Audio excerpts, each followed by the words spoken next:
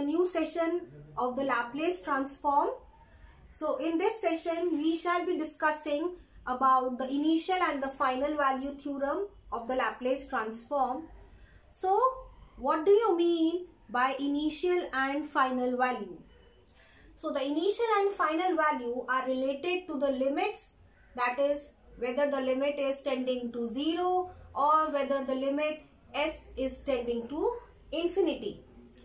So we can see here that the initial value theorem, if we have the Laplace of the function is f of x and if the limits are existing, then the limit t tending to 0 f of t is equal to limit s tending to infinity s of fs. Means for the initial value theorem we have the limit that the t is tending to 0.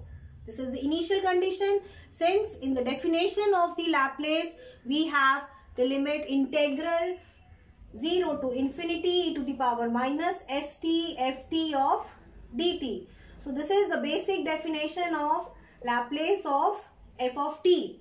Since the lower limit is 0 and the upper limit is infinity, so from the limits we have defined the initial and the final value.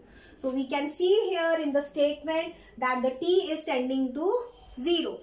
So in the initial value theorem the limit t tends to 0 f of t, but the limit in the s is tending to infinity. So you have to remember that for the initial value the t is tending to 0 and the limit s is tending to infinity, and it is s times of fs. So let us now see the proof of the theorem.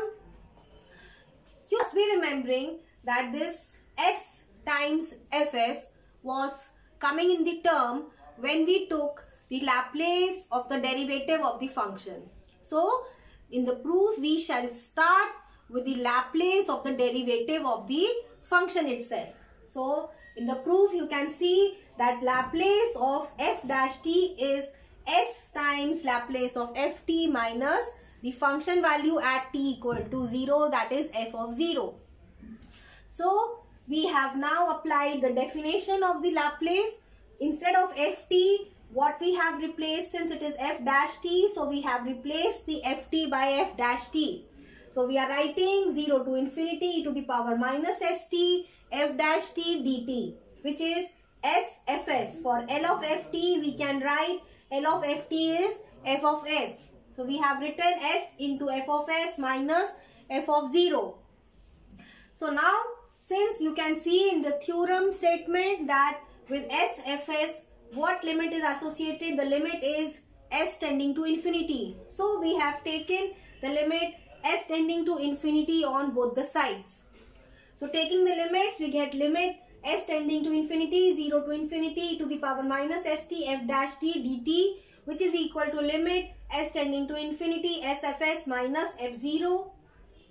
So the limit will be applied on the bracket which contains s of fs minus f0.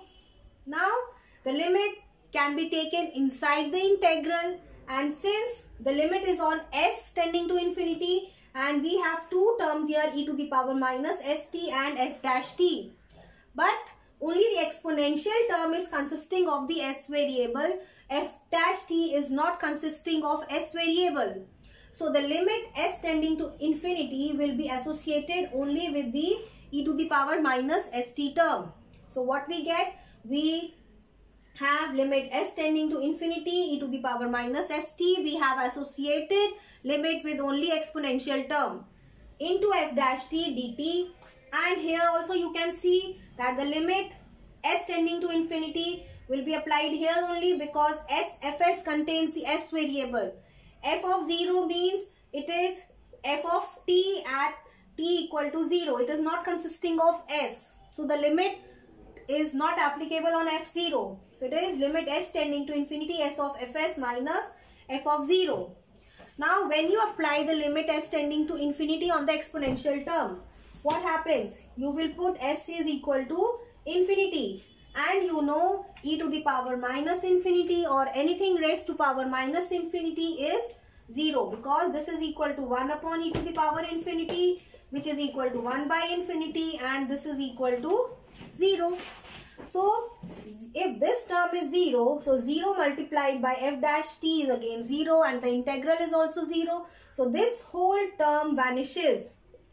So this whole term is equivalent to 0.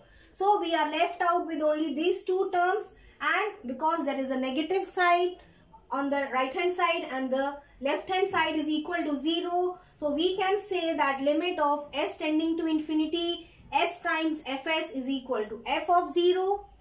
And we know what is f0. f0 is the value of the function t when t is tending to 0. So in this way we have proved the result. This is what we were expecting from the statement of the theorem, that when the limit t is tending to 0, the function is equal to limit s tending to infinity s times fs.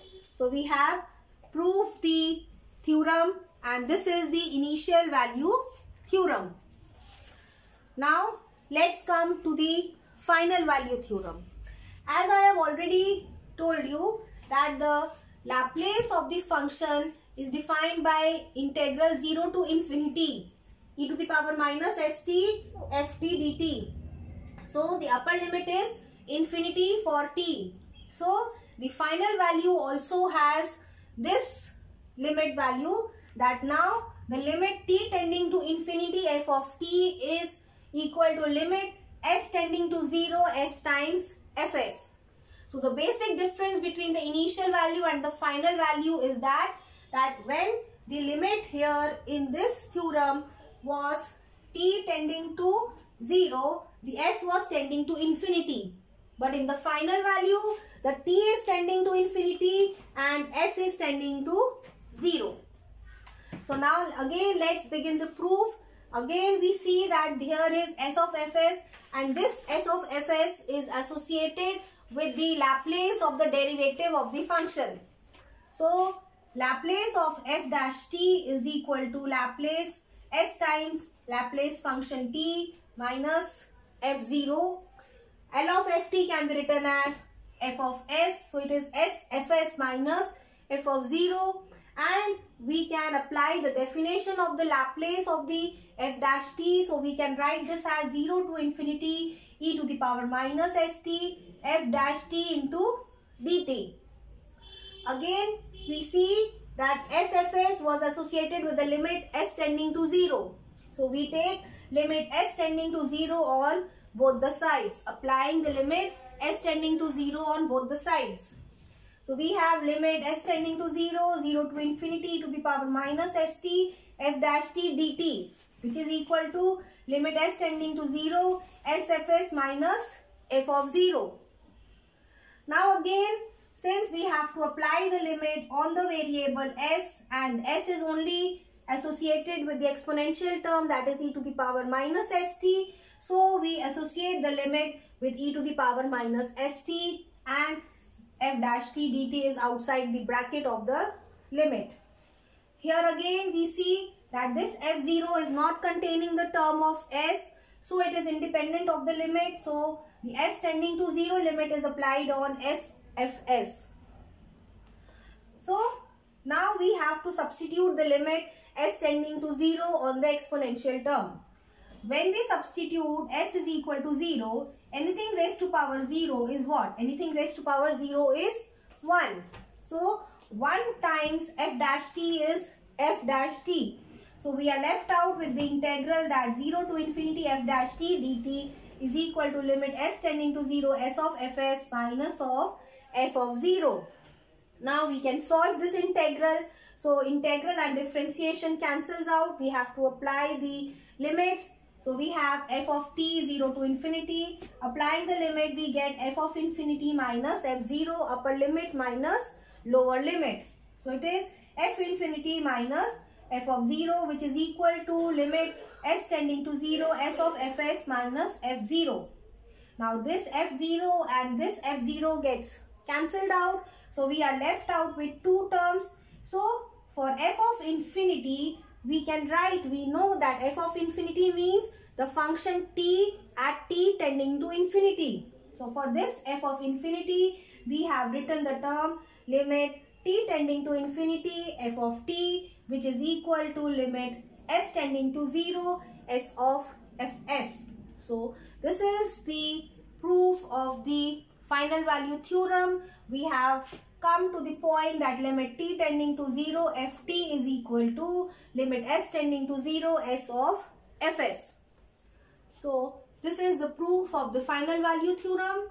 I hope you have understood the initial value theorem as well as the final value theorem. Let's look at one of the problem of the initial and the final value theorem. The question is that if the Laplace of the function is defined such as it is 1 upon s into s plus beta, we have to find the value of the f of t at t tending to infinity. Means we have to find the value of the function at infinity. So since you can see in the question that the limit here is t tending to infinity. So we have already discussed in the initial and the final value theorem, when the limit of t is tending to 0, we have to apply the initial value theorem, and when the limit t is tending to infinity, we will have to apply the final value theorem. So applying the final value theorem, the final value theorem states that the limit t tending to infinity f of t is equal to limit s tending to 0 s times f of s. So we have to find the limit t tending to infinity f of t. Now we are given Laplace of f of t. So this Laplace of f of t is what? This is f of s. So f of s is equal to 1 by s into s plus beta. So in the f of s, we substitute 1 upon s into s plus beta, and this s is multiplied with s, with f of s. So we get s upon s into s plus beta. So this s and this s gets cancelled. We are left out with 1 upon s plus beta.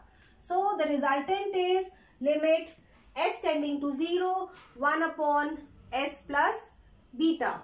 So what we get? We get, by putting the value of s equal to 0, we are left out with 1 by beta, and this is the value of the function f of t at limit t tending to infinity. So it is limit t tending to infinity f of t is 1 by beta. So this is how you will have to apply the initial value theorem or the final value theorem. You will have to see in the question whether the limit t is tending to infinity or t is tending to 0. If t is tending to 0, you will have to apply the initial value theorem. If t is tending to infinity, you will have to apply the final value theorem. This is how you can judge that which theorem you have to apply.